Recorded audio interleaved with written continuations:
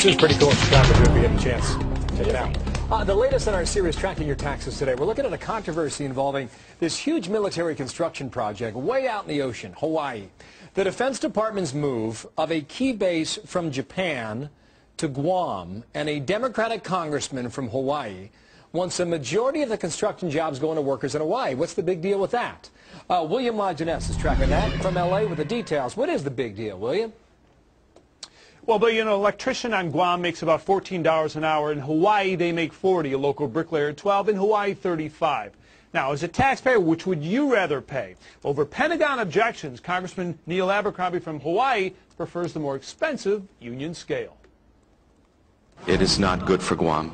It is not good for Guamanians, and it is not good for the nation. It's the largest military construction project in decades, moving the U.S. Marine base in Japan to the island of Guam, a U.S. territory in the South Pacific.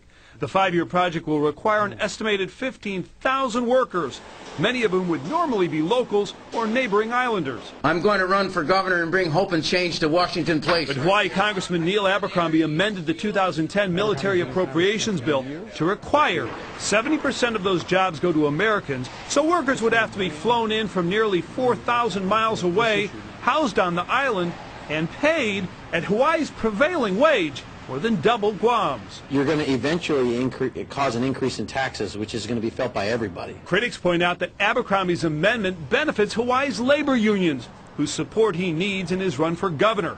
Whatever the reason, it's a lot of tax money. One question to ask is, should the entire country be paying $10 or $15 billion more for this project that is intended to benefit a state that already has a relatively low unemployment rate? Now, Abercrombie has been in Congress for about 18 years. Unions have given him about $600,000 in the last 10 years, Bill. He needs their continued support in this tight race for governor. This issue now goes to Congress, where it will be resolved in committee. Wow, Bill? who knew? Thanks, William. William Lajeunesse, tracking your taxes from Los Angeles.